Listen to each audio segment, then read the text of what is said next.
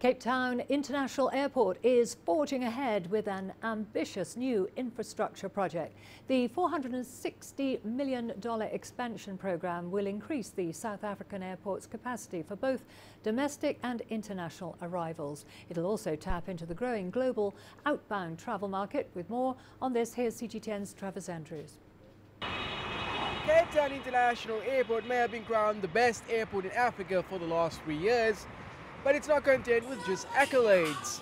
It's on an aggressive expansion program to make it the world's best.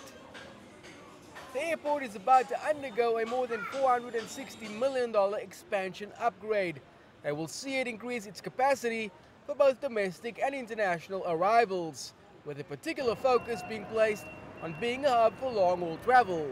There is an opportunity for what often is referred to South-South, where you start linking the East with the Southern Americas, for example, and that is an opportunity.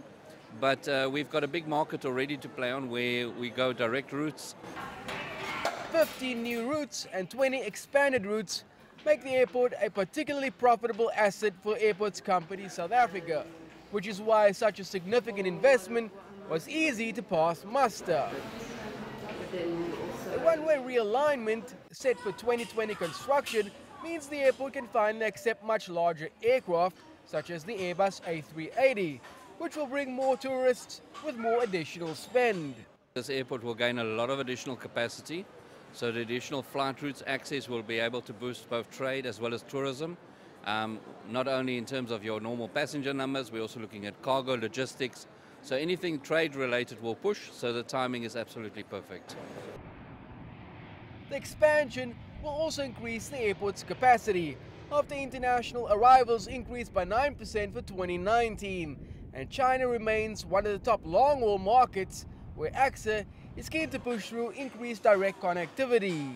That is an absolute key market. We already see relatively good connectivity.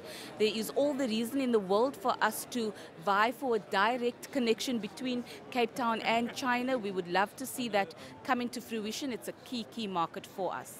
Cape Town International Airport's success can also be attributed to its association with the Air Access Initiative, which seeks to boost more inbound flights into the mother city.